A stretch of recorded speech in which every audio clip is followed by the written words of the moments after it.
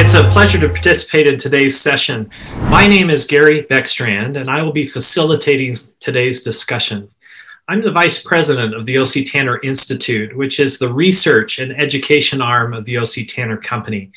Everything we do at O.C. Tanner is to help employees around the world feel appreciated and thrive at work. Our Institute's research and education on corporate culture, employee experience, and recognition empowers organizations around the world to intentionally create healthy, productive workplace cultures. I'm very excited today to be joined by four expert panelists: Maria Fraga, the head of Global Benefits and Wellness at Manulife; Susan McGann, the Senior Director of Enterprise Learning at ADP Canada; Asad Malik, the Vice President and Head of Total Rewards at Cineplex; and Shireen Batarse, the Director of People Services Technology, Strategy and Operations at Colliers International. Again, thank you all for being with us. Let's begin by having each of you introduce yourselves. We'll start with you, Maria.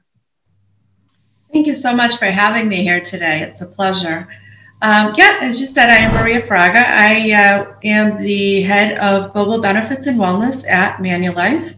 I have been with Manulife for over 30 years. I was with John Hancock previously, the U.S. arm of Manulife. I am responsible for setting the strategy and overseeing development, implementation, and management of our company-wide benefits for total well-being for all of our Manulife employees worldwide. So again, thank you for having me on the panel today. Looking forward to the discussion. Thank you, Maria. It's great to have you with us today. Susan, will you introduce yourself, please? Sure. Thanks for having me. Grateful to be here. Again, my name is Susan McGann, and I have the privilege of leading the enterprise learning and the knowledge management team for ADP Canada. We support our associates both from a getting started or new hire perspective all the way through their career in advancing proficiency.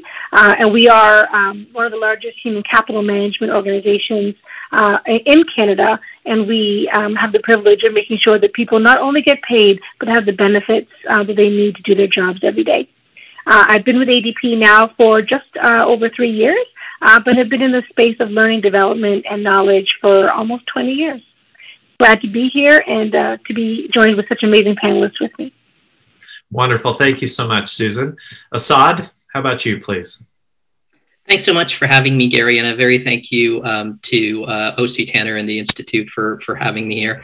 My name is Asad Malik. I head up Total Rewards for Cineplex Entertainment. We're one of the leading entertainment organizations in Canada. Been making a lot of very cool, memorable experiences for Canadians for over 100 years in our movie theaters, our rec rooms, and Palladium facilities, as well as some of our diversified businesses. We're within Canada and the U.S. My scope includes total rewards, which includes compensation, benefits, wellness, recognition. Prior to joining Cineplex, I've held a variety of different progressive total rewards roles within the financial services sector, pharmaceutical retail, and high-tech telco. And I'm just really thrilled to be here today. Thanks so much, Gary. Great. Thank you very much, Asad. And last but not least, Shireen, please. Thank you, Gary, for hosting me here and for the panel. I'm a Director of People Services at Colliers. It's one of the top 3 commercial real estate companies. I manage technology strategy and operations for people services at Colliers, and I have over 16 years of experience in digitizing HR processes across multiple industries. Right now in commercial real estate, but previously in finance, oil and gas, healthcare. I have also worked with United Nations in the same capacity. So I look forward to our discussion today. Wonderful. Thanks so much. Again, Shireen, thank you for being with us, and it's going to be a great session, and I just so appreciate your willingness to join us today and share your expertise. I look forward to hearing your ideas and insights. I wanted to just take a moment to set the context for our discussion, then we'll open it up to the panel for discussion. But 2021, I think you'll agree with me, continues to be a challenging year. Organizations across Canada are reevaluating how to deal with longer than anticipated pandemic challenges, including varying provincial shutdowns and lagging vaccination schedules. In addition, Canadians are seeing racial and gender discrimination, both past and present. We've asked our employees to adjust how and where they work, to adapt to reduce budgets and fewer resources, asking them to do essentially more with less in this time of uncertainty and change. And although employees have stepped up to maintain and actually in some cases increase productivity, we're seeing that employee burnout is on the rise. In fact, in recent surveys conducted by the O.C. Tanner Institute, 52% of Canadians reported that the pandemic has made them feel physically or emotionally exhausted. And at any given time, on average, up to 50% of employees are suffering moderate to severe levels of burnout. Employees are increasingly feeling disconnected from purpose, accomplishment, and one another. So today we want to talk about things we can do to maintain those critical connections with employees, to improve their overall well-being and increase great work. What we've learned so far and what are some new ideas that we should be considering. So let's hear from our panelists. I'd like to begin with the topic of communication.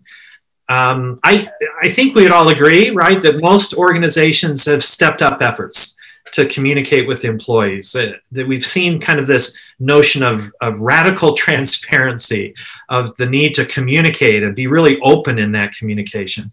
So I'd like to hear from each of you about this topic. And the first question is a bit of a two-part question, but how is frequent and transparent communication keeping everyone focused on what matters most? And at the same time, how are you walking the line between keeping employees in the loop with all the changes and updates while not overloading them with too much information or bombarding them with constant emails? Susan, let's start with you. Sure. So I think that, when you consider the fact that I want to call ourselves in the midst of a public health crisis, because it's not as crazy as it was for most of us as in organizations in the beginning, but it's not over. Like, the runway is still lengthy in front of us. I think that from the onset, we found that the cadence of communication was critical, and it needed to kind of ebb and flow with what was happening in our world. Our organization in the beginning kind of came together on a daily or every other day basis to have open conversations and communications with leaders. And that was cascaded down. So all directors met every other day, and then that was cascaded to the managers and to our frontline associates. But what was critical about those communication pieces and what I gleaned as important in those communications was the fact that our leadership was not saying they knew all the answers. They were being super transparent about the fact that there's things that we didn't know. But what was also really apparent was that the most important part of that conversation was putting our people first. And I think that no matter how frequent you're communicating, it's important that every time you do, you're making sure that it's clear that your people are your most valued resource and they are first. And when you put your people first, you find that they put your clients first. And that was a big part of what we found. That went from every other day to a weekly communication and then subsequently bi-weekly. And now we still have those communications monthly as the rapidity of change has slowed. And so, you have the ability to kind of connect now on a monthly basis. But I feel like in the beginning, it was important for our leadership to have that frequent touch points with our teams, offering transparency and being honest about what we knew and what we didn't know, with a focus on putting people first. The other side of your question, though, I think was also really critical, and it was around how much is too much, because, every day there was emails coming in, and when you take what we have as employees, you have to also multiply that with what you have as people, and parents are getting emails from their schools, for their children's schools, and post-school events, and all the other things that were changing in this crazy time. What we found at ADP was making communication not only a push, but a pull, and creating a destination for our employees to go to get the most up-to-date information, and having kind of a stream on our intranet site that allowed people to see what they wanted and click on the bar to go to where they wanted to find information, rather than just bombarding people with emails, was a critical change that we made early days that brought us a lot of success. It also helped reduce people feeling overwhelmed with the pace of change, but so confident that they knew where to go when they needed to find information that was important to them. Well, that's so great. I really appreciate those comments. And in particular, what stood out to me is this notion of it's not just about communicating more, it's about how we communicate and how we make sure that the primary message is we're concerned about you, that we're putting you, our employees, our people first. And I think that's so important and something that I think will benefit us moving forward.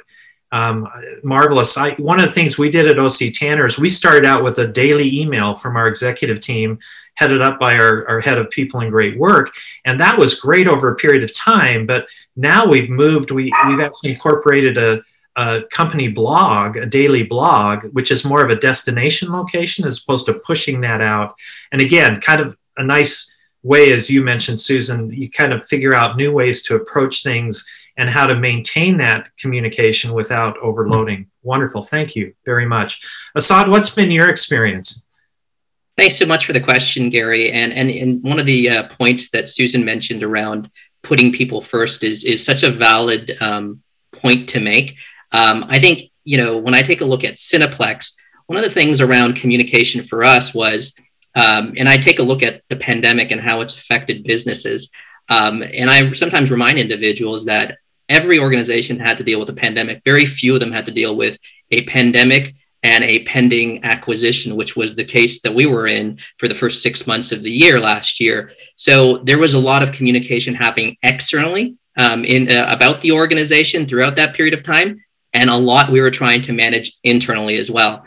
And I think on the topic of transparency, I think this is one of the first times in history where I think people are just being, and organizations are being a lot more vulnerable. They're showing both the good and the bad. Sometimes it's not as easy to communicate some of the more difficult questions, whether it's around salary reductions or layoffs or, inclusivity and diversity. But I think what we're trying to do, and something at Cineplex we focused on, is specifically around being transparent, telling people the way they want to be heard, treating people like adults, and giving them all the information we possibly can. And what we've tried to do is increase some of that communication, specifically around town halls. We've had more town halls. And what we've tried to also do is, have an opportunity where we have more time allotted to those town halls for questions rather than us pushing information down. So that's been quite helpful as well. But again, telling people, essentially communicating some of the good news, but also some of the bad news. And I know that they've really appreciated that. The other thing I'd say has been a focus is the focus on leadership and acknowledging that leadership is a privileged role and how key of a role it is, and especially managing a virtual team. And so making sure that we equip managers with the right tools and the support that they have, but then also encouraging them to check in with their teams a little bit more often in both formal and informal settings as well. So that was a big deal for us. And I'd say the last element was making sure that with as busy as our internal communications team has been, making sure that that we're joined at the hip and we're planning things a little bit better. So we've been meeting weekly and bi-weekly at times to plan out what we're saying, how we're saying it, what's the channel that we're going to use, and leveraging a variety of different channels, whether it's email, whether it's Microsoft Teams, whether it's a note at home, whatever that is. And I think the contrast I'd say and is around that there's no kind of perfect solution for every organization or silver bullet. I think every organization has a different culture. I think, Gary, you mentioned around daily emails that were being sent by the senior leadership team at OC Tanner. So I think you just need to understand what your organization is like and the DNA of the organization and manage it that way. Great. Thank you so much. I think our research, as we've talked with employees and heard from them throughout the last year and a half or so, it's interesting as human nature. Without information, we tend to go to the worst possible place, right? Especially in times of uncertainty. And I love the comment, Assad, around this notion of being vulnerable right? And in the sense, organizationally, and even as leaders, as we've heard more from senior leaders than we have in the past, I think at our organization, to get to know them personally and to hear how they're responding and dealing with the uncertainties and sharing tough information. And I think there's a silver lining there. And I think that we can all take note that that's a good thing to continue and to find ways to move that forward. The second thing that stuck out as you were speaking, Assad, is this notion of the importance of being intentional, right? That we're thinking more about how we communicate, when we communicate, and what we say. And I think that is maybe a silver lining of pandemic and other challenges, is it's forcing us to reconsider things that we've done in past, to be more intentional, to make improvements, and maybe in interesting ways provide us some opportunities to move forward and to make advancements in areas that we've wanted to for some time, especially from a human resources perspective. So thank you very much for that. Shireen, let's move to you and share with us what your experience has been. Thank you. Being in a commercial real estate, you can imagine how the pandemic increased the fear for our workforce. So communication and being vulnerable, having that communication on a cadence was very important for us. But at the same time, what we ended up doing is we have a communication going out from our executives, but we also, for people services, we streamlined all our communications, that they all go out through one email. They can click within the email to what to read, but it's one email that goes out monthly. And then our professionals are expecting that email to get out those notifications. And we kept other tools like the intranet for us up to date, and have that communication really streamlined, because we did hear around just being bombarded with so much information, whether that's from work or school or outside. So we really needed to help our professionals there when it comes to communication. And transparency was huge for us. Really, even our executives, we didn't know what it's going to look like. And we had to make difficult decisions, but ultimately, really, our financial results became really good and everybody was happy after some time. But during the initial expectation, we all were in fear. So we had those town halls and those vulnerable and difficult conversations to say, we need to cut here, but we need to increase here, and let's reskill our workforce, given where we can focus more. It's wonderful. Thank you. Appreciate your sharing those examples. Consistency, right? And managing expectations so people know what to expect, when to receive what, I think is going to be very important. Maria, what are your thoughts on the topic? Gary, thank you so much for that very important question. First, I want to acknowledge that this is an unprecedented time that we're in, not only because of the pandemic, but also because of the social issues that we've been facing across North America, and also the recent Indigenous findings in Canada.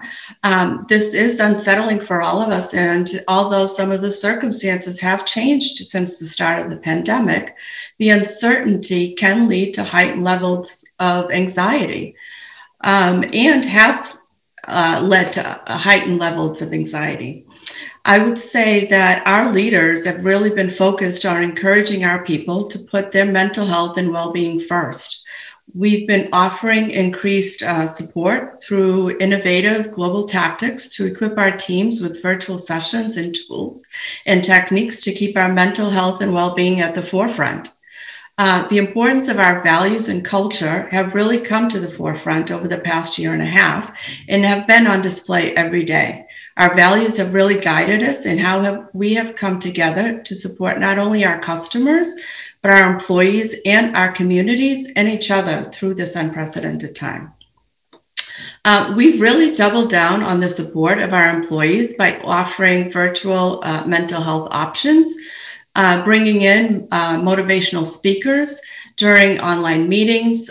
These guest speakers have really been focusing and sharing their tools and strategies on how to stay balanced, happy, and really focused on their mental well-being during these times. Our CEO, Roy Gorey, sends out frequent messages, as do many of our global and regional segment leaders. Manulife has also hosted live Ask Me Anything sessions with our executive team. We gave everyone a thank you day off in June of last year, and we are doing so again this year. And it's actually this Friday, which I'm very excited about. We've dedicated microsites with resources to help people find the support they need. As I mentioned before, we offer a speaker series where they're hosted by our business leaders, but we've brought in the external experts, and these included experts on health and wellness, mental health, diversity, epidemiologists, really to talk about even the COVID vaccine and to really help employees get the facts, really distinguish between what's fact and what's myth.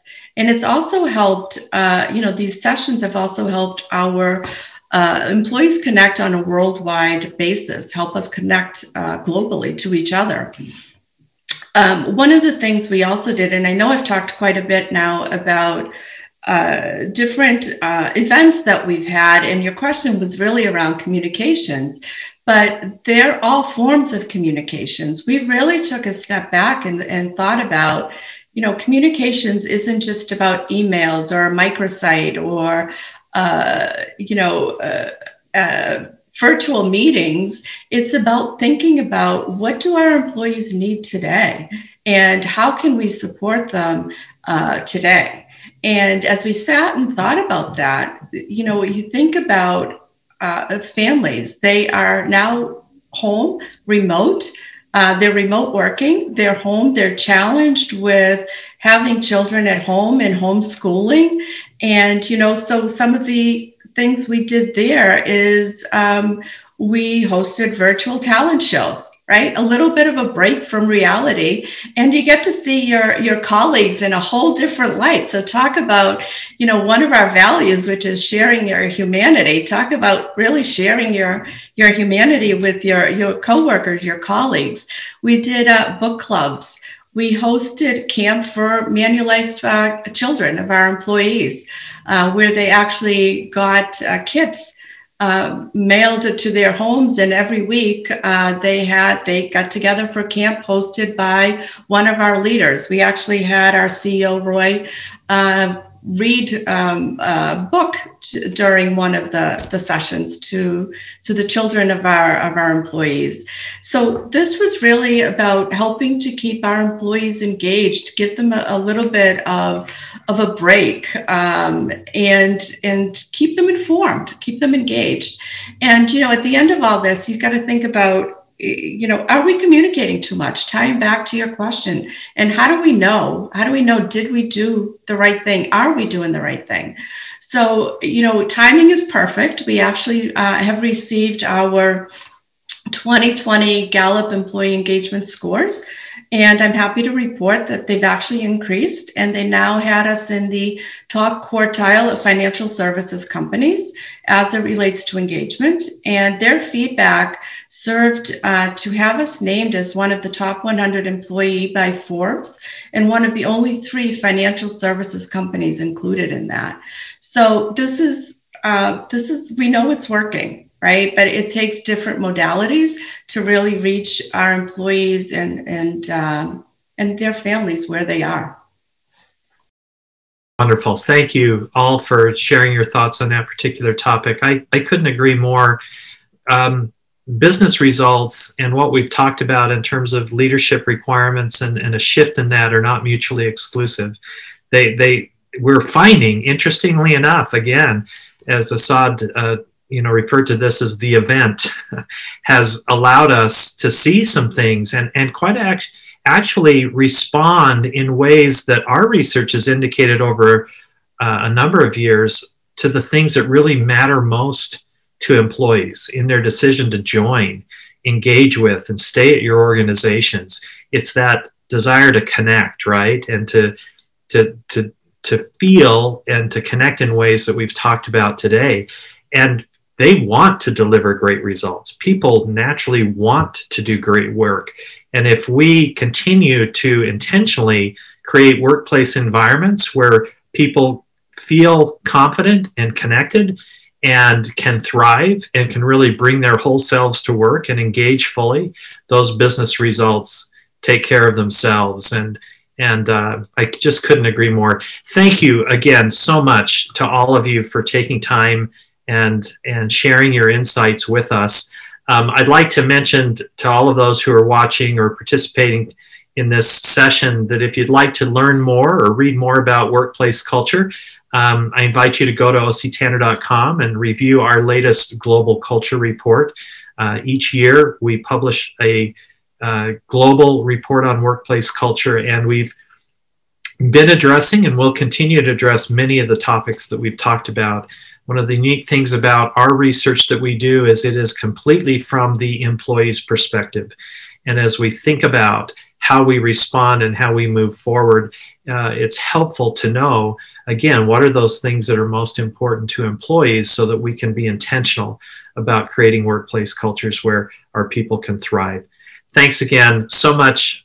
Great information. I wish we could go on for another couple of days. Maybe we'll have to revisit this and invite you back again. Much appreciated. Thanks all.